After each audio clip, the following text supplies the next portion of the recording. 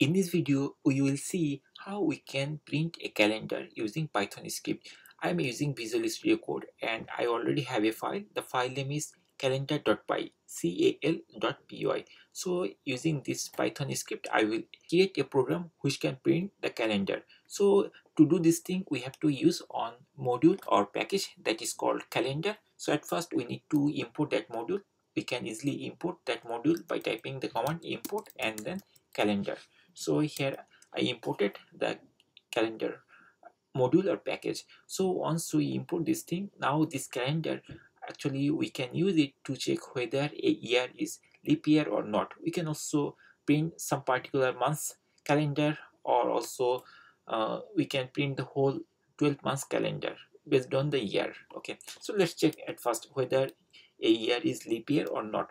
So to check the year is leap year or not, what we have to do, we have to type the calendar, then after that we have to use on method. The method name is leap, this method. So I'm going to click here, and then inside it we have to put the year. Suppose we have to check whether 2020 is leap year or not. Okay, so we can easily check by this thing. So let's do one thing, just initialize it in a variable.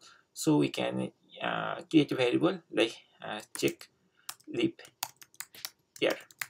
I'm just typing on variable check leap year. Okay, so inside it it will initialize this thing, and then we can actually print this thing, print then, or we can print check leap year. So it will give us true or false. Okay, if it is true, that means that is a leap year. If it is false, then that is not a leap year. So let's run it now. So I'm going to execute this thing by pressing this triangle, and it is showing true. That means this year is leap year. Now let's check one more thing. On more year 2021, whether it is leap year or not. So it is telling false. So in this way you can easily check whether a year is leap year or not, and you can actually print the output based on this thing. You can also customize this thing, that if it is false, then this is not leap year, something you can also do. Okay, I'm not going to do this thing. Okay, you can check. So in this way you can easily check leap year. Now let's check how we can print on month's calendar. Okay, so we can use the calendar again, and then we have to use the month. Okay, month, and inside the month we have to tell which year, and then the number of the month, like integer. Okay, here we are seeing. So here we'll put suppose 2020.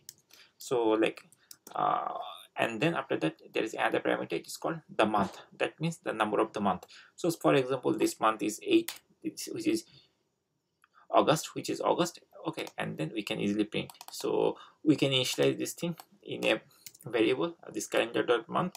So we can create a variable like variable my calendar. For example, I put the variable name is my calendar. Okay, now we can print it easily, this month's calendar. So to print it, we have to use print method, print, and inside this print method we have to initialize this my calendar variable, and finally let's run it and let's check.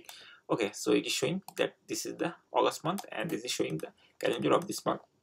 If we want to check some other month, we can also check, like for example 12. Okay, and then if we run it, then it will show us the calendar, a month calendar of December. Okay, so in this way you can easily create or print the month calendar using Python script. Now our goal was to print all the month's calendar of each year.